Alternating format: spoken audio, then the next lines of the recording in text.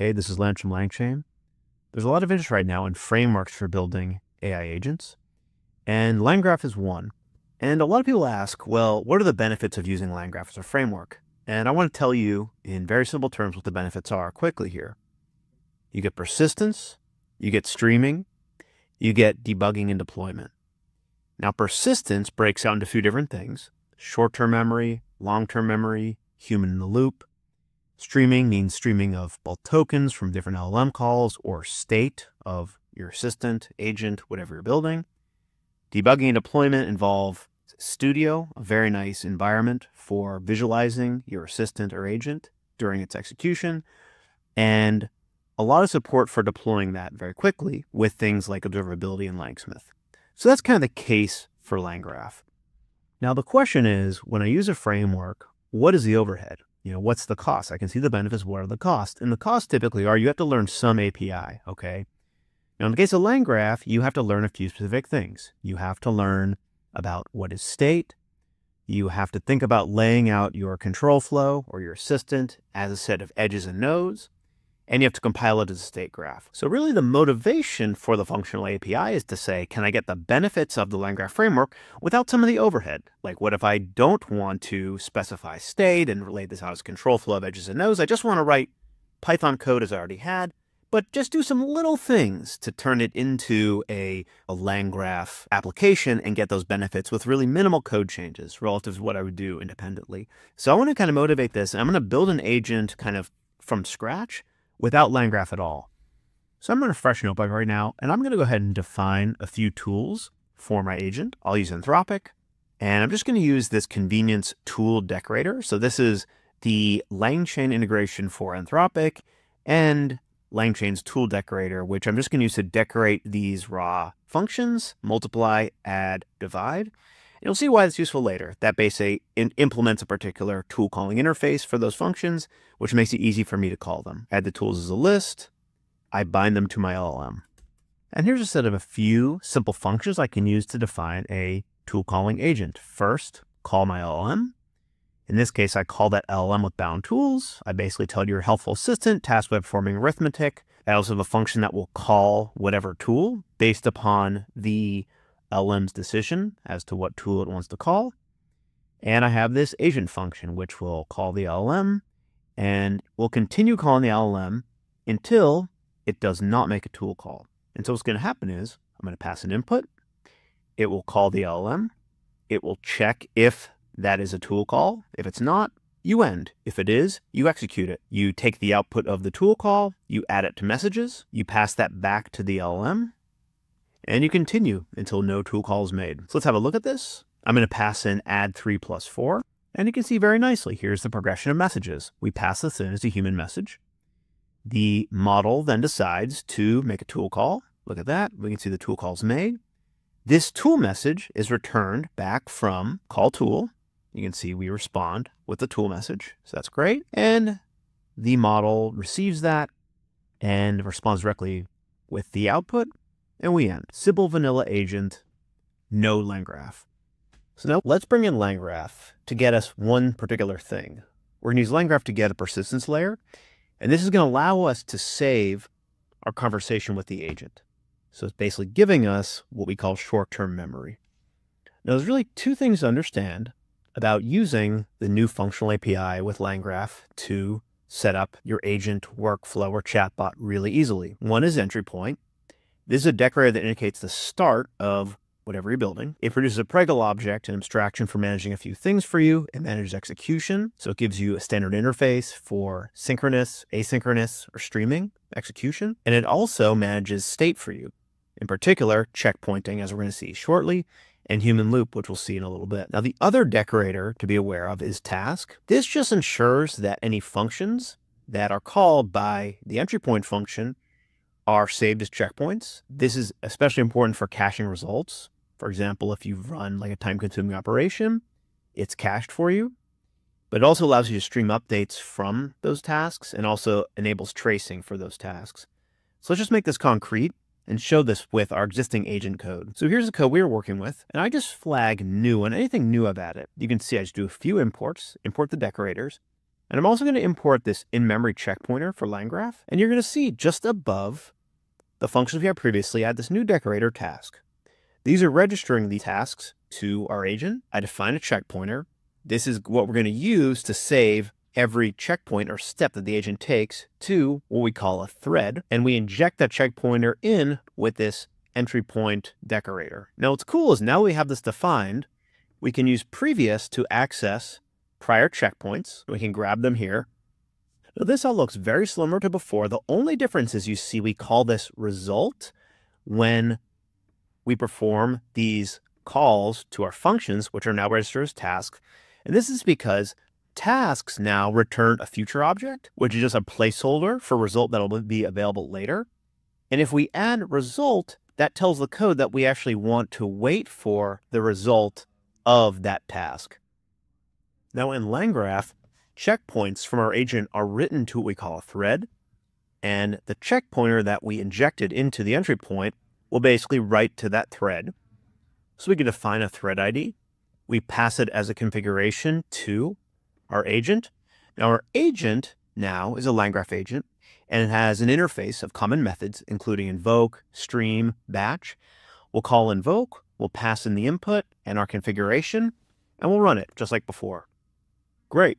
So looks similar to what we already had. That's great.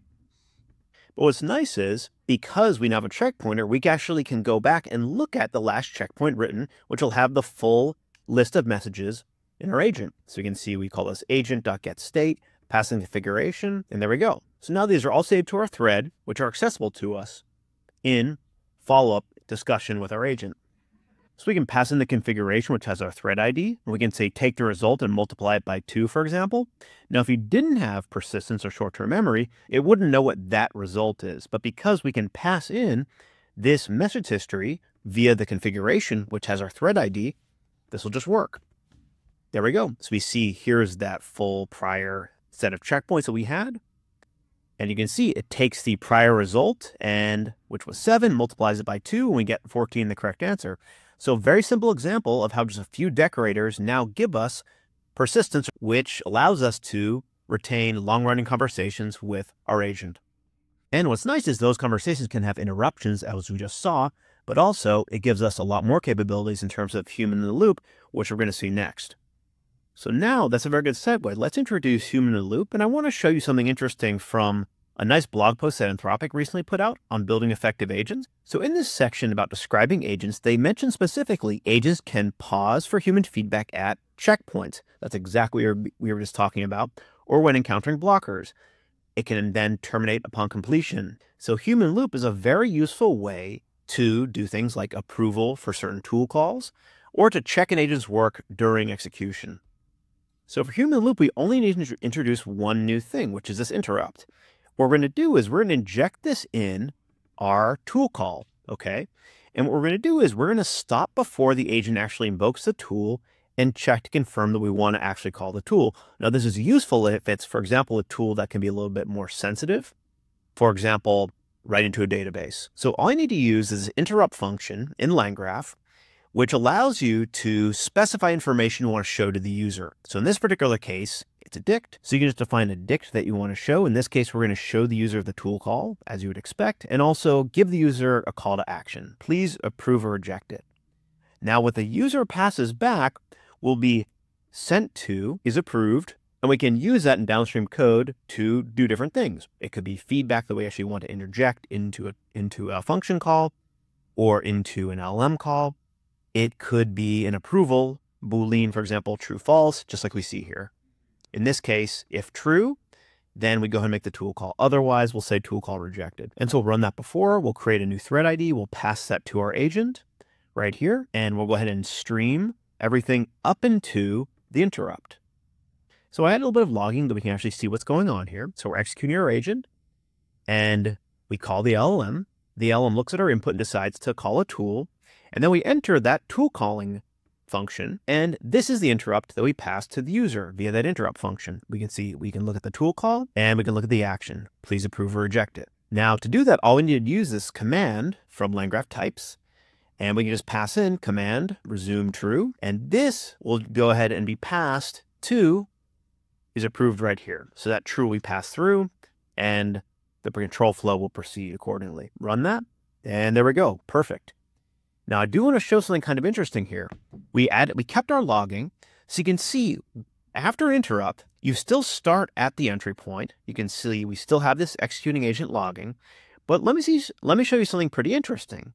Notice how we don't call the LLM first again, because that's a task and that output has been cached for us. So what happens is we go ahead and pass over any tasks or steps that have already been cached up until we hit the task that had the interrupt.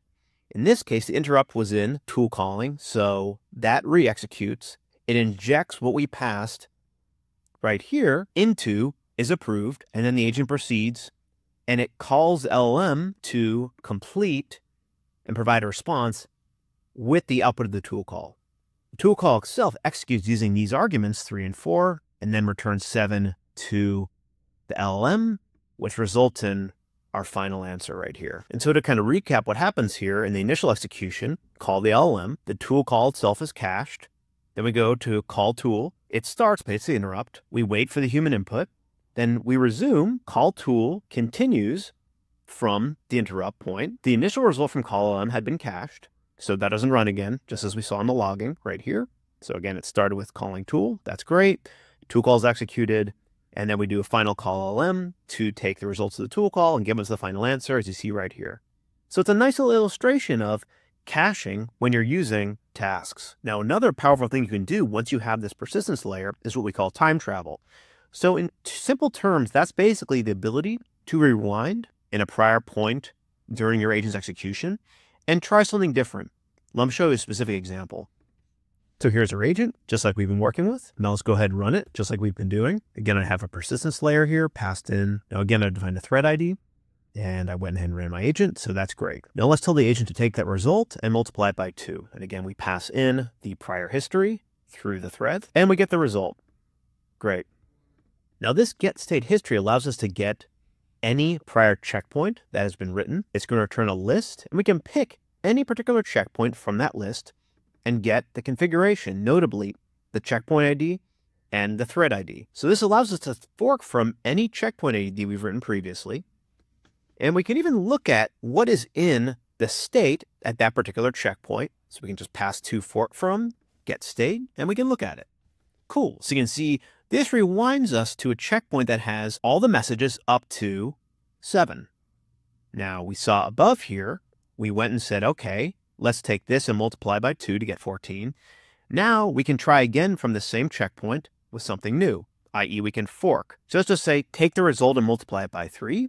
We just pass in, again, the checkpoint ID and the thread ID that we want to fork from. There we go. So now we get 7 times 3 is 21.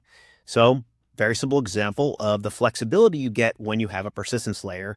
And in this case, we use it with time travel, and we get tracing. So we can look at our agent. We can look at each of those calls. This, for example, is that second run of our agent where we basically took in the history, which was the addition of 3 plus 4 to get 7.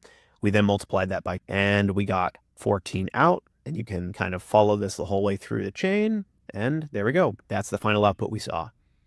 So again, it's very nice to get kind of tracing for free just with a few simple decorators converting your code into a LangGraph agent.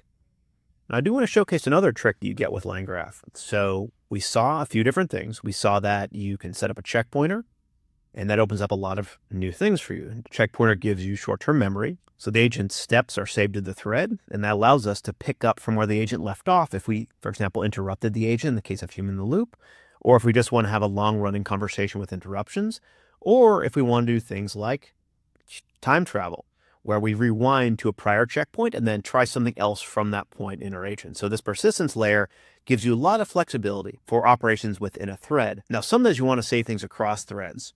A good example of this is, sometimes you want to save some information about a user across every thread, which you can think of as a session with that particular user. So imagine I use a particular application.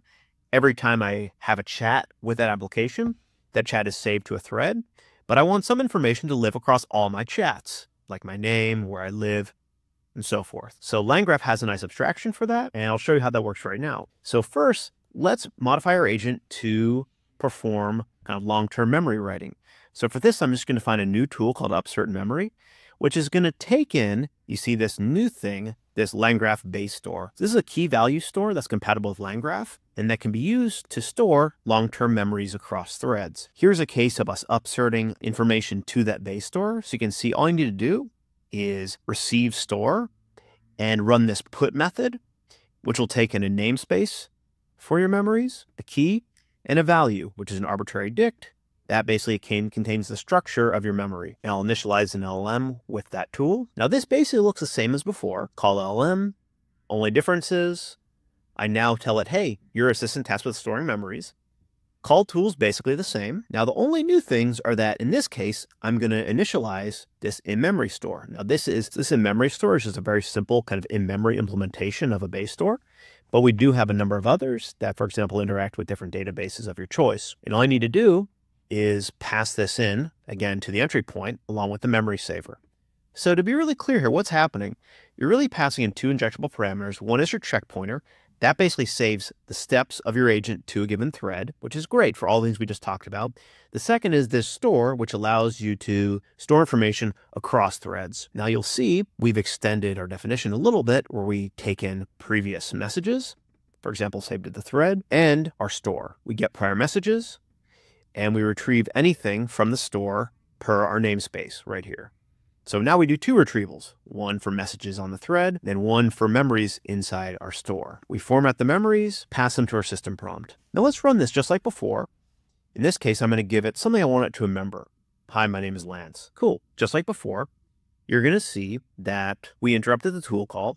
And this is actually kind of a good example of when you'd want to use something like an interruption and an approval because we're writing to memory. So we want to approve that, hey, this is a good memory to write. User introduced himself as Lance.